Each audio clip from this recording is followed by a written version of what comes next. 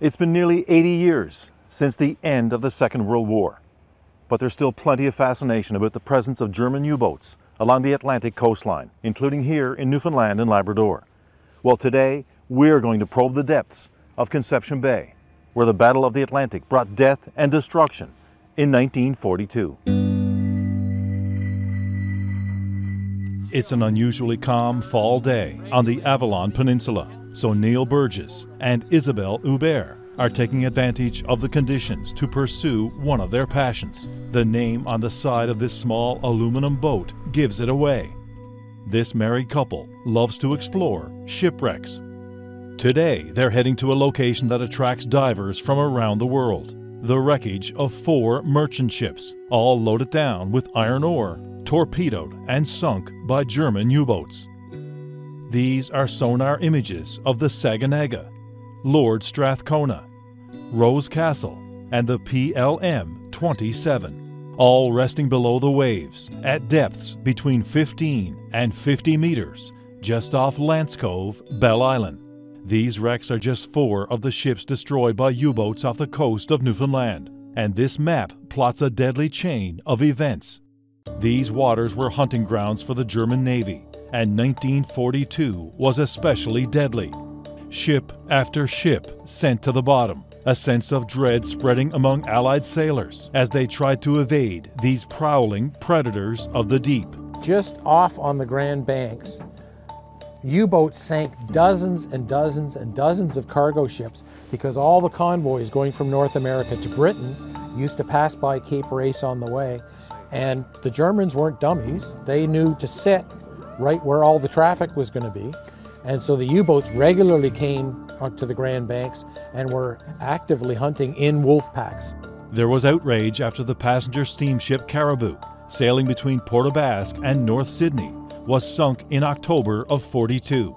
136 of the 237 on board, including women and children, were lost to a torpedo fired by U-69.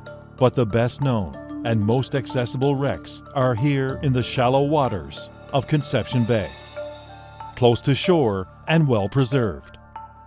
Divers like Neil and Isabelle explore these wrecks with respect. I remember the moment for me that really struck me. I was diving on the PLM and I came across a shoe, and I couldn't help but think, was somebody wearing this when the ship sank? And thinking about the poor guy who was terrorized by this torpedo blowing his ship up and trying to get off with his skin. That really changed my attitude.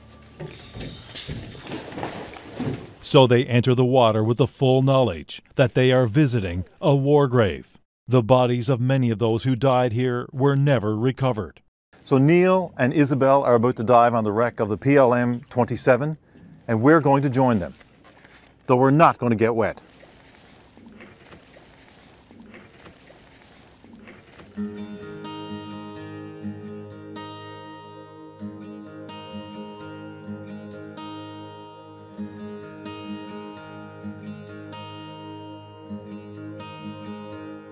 And it doesn't take long before the ocean comes alive. An explosion of marine life. A garden of sea anemones, urchins, and various species of fish, but also the unmistakable outline of rusting steel. The drone approaches a hatch. Where does it lead? Who were the sailors that accessed this opening? This is a story about death, but from disaster, new life has emerged. An artificial reef. Steel once forged and shaped by man, built to carry vast quantities of ore over the ocean, now a subsurface resort, teeming with life. This is a story about war and how it affected Newfoundland and Labrador. And in the case of the Conception Bay shipwrecks, it's also a tale of irony, how the outbreak of the Second World War changed a business relationship. Germany was one of the largest customers of iron ore from Bell Island. The last shipment to Germany left Conception Bay just days before the outbreak of hostilities in 1939.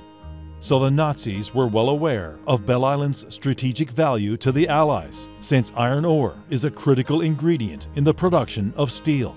Orders came down from the very top: halt the supply of Belle Island iron ore to steel mills in Canada and Britain. That strategy was executed with devastating effect by Hitler's deadliest weapon in the Atlantic: marauding U-boats.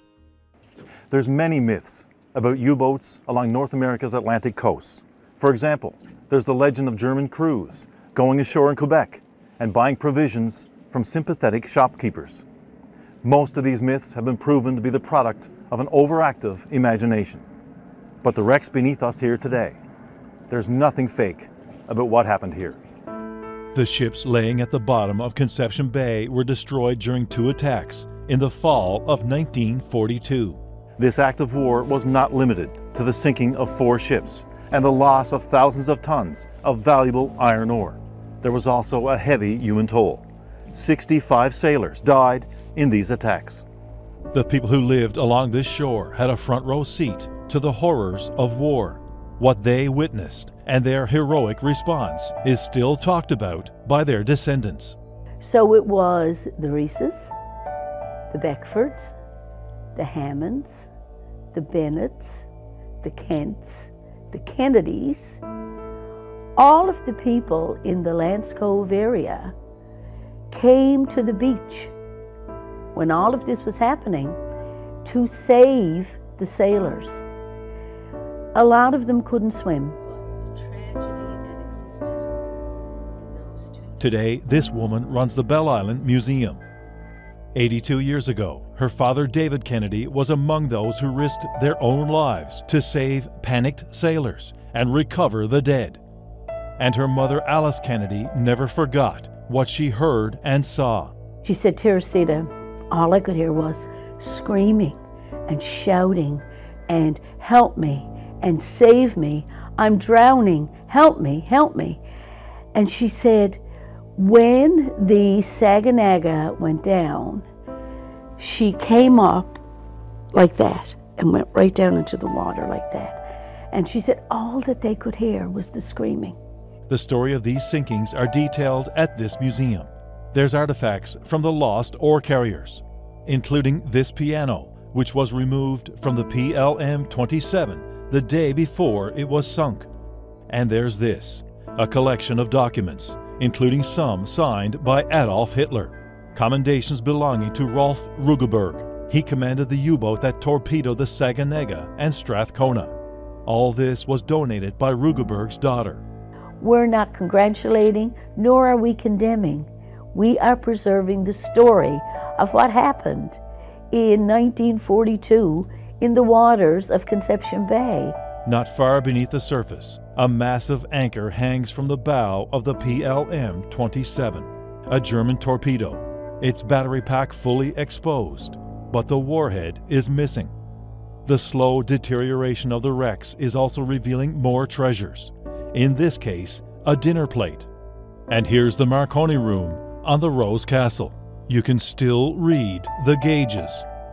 Chris Power spends a lot of time underwater, photographing the Belle Island wrecks. He spends so much time on these underwater graves, he sometimes surfaces with a sense of reverence. There's no monuments built on top of them. They haven't been cleaned up. The only thing that has touched them is time. And I think that's what really hits me. When you're on these, you have a sense of humbleness, because this is where somebody served. These are people who dedicated their lives to the betterment of others. In 1942, the Germans were winning the Battle of the Atlantic. Over 6 million tons of Allied shipping sunk that year, including these wrecks in Conception Bay.